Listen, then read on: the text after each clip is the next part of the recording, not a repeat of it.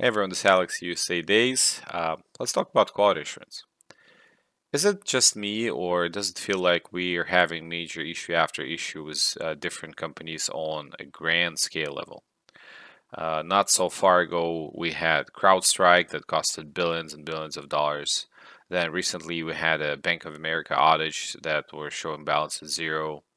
Not so long ago, last year actually, Sonos firmware update costed company about 25% of overall value of the company. Then there was Microsoft Azure outage related to the CrowdStrike, issues with Boeing, and so on and so on. There's a lot of things that you look around, seems like it's happening on monthly basis or every other month. Some major problem just gets released to the public and the company loses millions of dollars. If you have more examples, please post them in the chat, post them in the comments. I would be happy to read and research and dive deeper in other issues that you faced or you know about. I think one of the main reasons, or there are actually a couple of reasons here, but one of the main reasons why this is happening is that Agile model shifted from let's deliver a quality code that works and work with the customer, be flexible about delivering quality code in increments. Uh, it it is now let's deliver as much feature as possible in a set time frame, which is an interesting concept. My question is why? Why do you need that? It doesn't make any sense from quality perspective. So if you have a working product that makes you revenue, and then you push something sketchy just because there was a date, and that date somehow is not shifting, you can't move it for a week or months or a year. If you have already working product and it is profitable, it is better to say, hey, we need more time for testing and updating and patching things. So let's move release and let's release in a month, in 2 months, in 3 months if needed, but you will still have a robust working product with set of features that you have right now, than rather having release that will break your product completely and then cost you millions of dollars.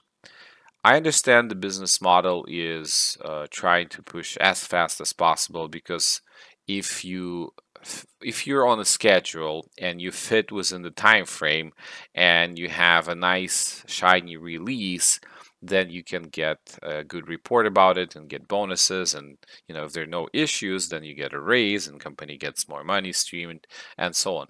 But the problem was that mentality, if you don't if you sacrifice quality and you just push things out because you have a date that things have to go out, otherwise I don't know what's going to happen, you're not going to get a bonus or something.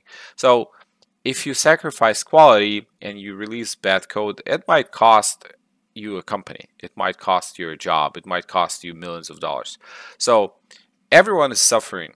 Business is suffering because it is losing customers and it's lose money. But customers are also suffering because they are users just like me and you.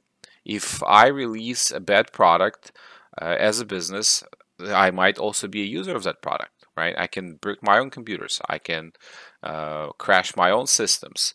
I can be, a user of a faulty device that we produce or someone that I know.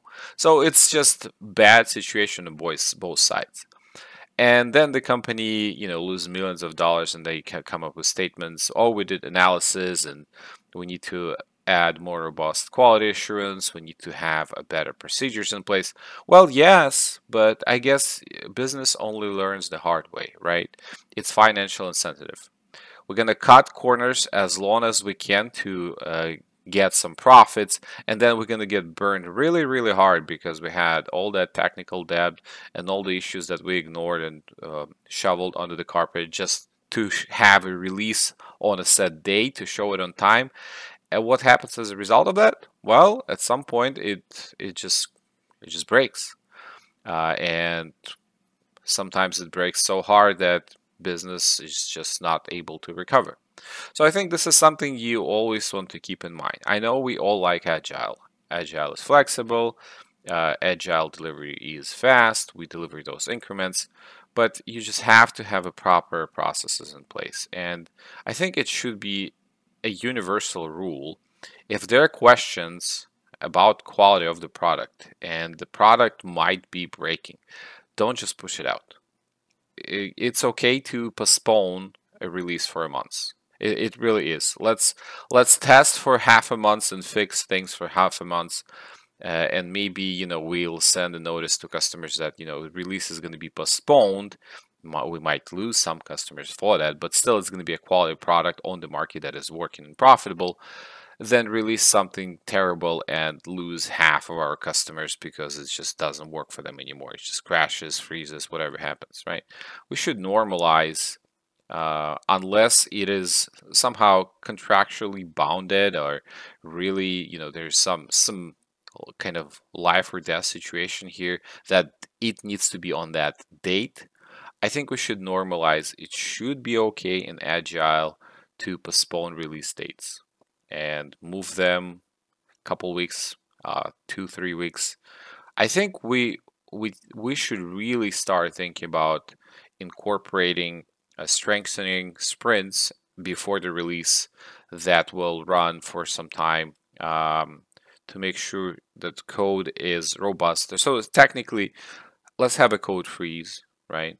Let's give a couple weeks of testing and make sure everything is working fine. And if we find issues, we're going to fix them and we're going to retest again. That might take a couple more sprints. But in the end, if we're doing a proper release, we're releasing a quality product instead of just trying to adjust to the dates and push whatever out because there's a date on the calendar and we said we're going to deliver at that date. I think it's a better practice, and we're seeing it all over the place. Companies are trying to cut costs. They hear that talk from business that, we don't really need that much QA. QA is not that important. We can automate most of stuff, or we can put AI in place of quality assurance, or even developers can test their own code. So they keep having that talk. Essentially, they're removing the gatekeeper of quality. People that saying, we're okaying this, we're check marking this to be fine for a release. They try to remove it through the business processes to make it acceptable to just kind of push through that or completely get those jobs out of the office, right? No quality assurance, no issues, no bugs. We just release in production, right? But as a result of this mentality, we start having terrible breakages that affect companies in ways that it's hard to imagine. Millions and billions of dollars. It's just impossible. Some places are not going to recover from that. So I would give it a really hard thing to all the agile people out there, all the business people out there. I know you have that shiny grail that says AI. I know you have the shift left or whatever the new trend that tells you, you don't really need to test for 2 weeks. You don't really need to, verify then fix and then verify again. You can just push and see like maybe we're going to roll back or we're going to do something. We're going to be really fast about it. Well, think about this. If you're flying on a plane, right? Would you fly on a plane that was, you know, tested only by developers, that had no proper regulations in place, that there was the processes for normal testing of a plane were omitted, or they were done on a fly, or post-punctum when something accident happens when the plane crashes. I mean, that wouldn't be normal, right? So if your software is involved with money, with businesses, that deal with money, if your software is involved with health, with law, with regulation, with education, so things that are important with like food delivery, the security,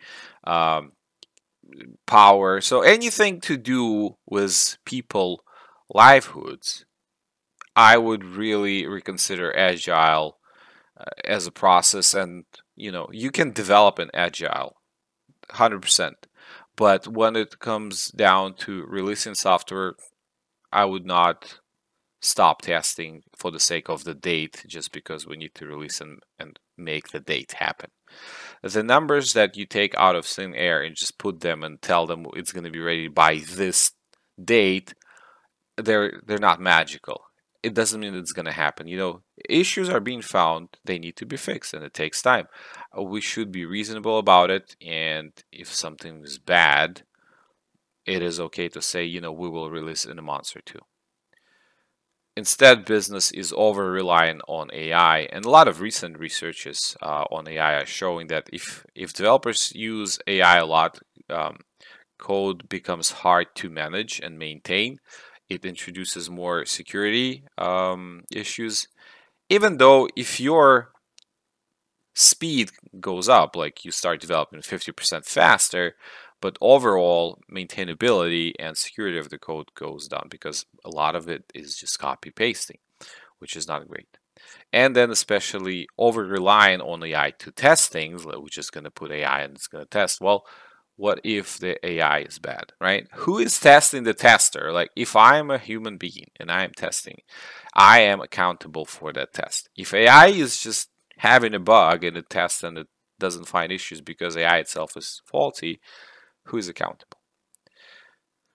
All right, so that being said, nothing against Agile, nothing against shifting left, but we should really reconsider the business mentality of just push something at a certain date, no matter what, to make that bonus or whatever it is.